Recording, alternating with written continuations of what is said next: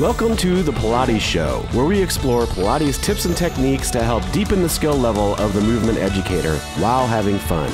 Hi, this is Doreen and I'm here with Christine, and we're going to talk to you today about running in place, which you can do on the floor or you can do on the reformer in your class, but I want you to start paying attention to what's going on with people's ankles, right? So when you look at someone's ankles, or whether their feet are pronated or supinated, go ahead and fall into pronation for me. You can see how Christine can fall into pronation, and what happens with her ankle, it looks like the ankle bones are heading down in between her legs.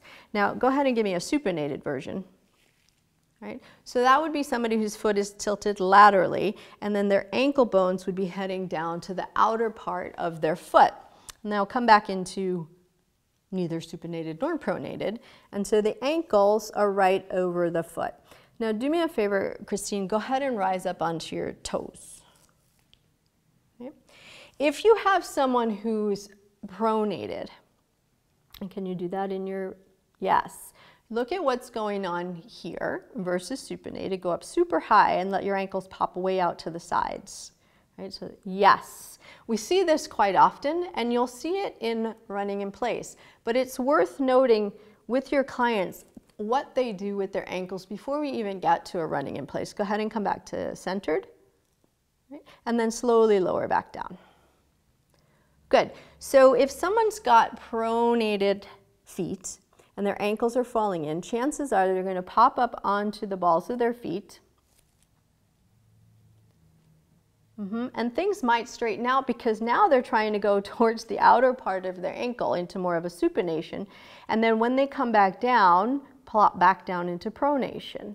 So you see what's going on, the ankle's doing all this thing, which is wreaking havoc on all the muscles that run up on either side of the leg, all the way up into the hip. But we don't have time to talk about that right now. We're just going to talk about how to work with running in place on the reformer. So Christine's going to come back and step on the blocks. And this is simulating our foot bar on the reformer. So go ahead and start running in place into normal. And you can back up on the blocks a little bit, Christine, so it's easier to get your ankles to come down. And then do the normal version where we're going into pronation. So watch what's happening as she goes under the bar. You can see how the ankle is falling in towards the medial side of that foot, which is just reinforcing the pattern of what's going on with your clients. Right? If somebody's in pronation, chances are their fibularis muscles are tighter than what's going on the inside of their leg. And again, that goes up the chain. So you want them to, well, let's go into supination first. So go up super high. If they're going up too high and their ankles are flailing out when they're coming up on the bar, and then back down, and then they're falling into some other position. They might be supinating, or they might be pronating as they're going up and down, might be falling in, falling out. Our poor little toes are gripping for dear life here.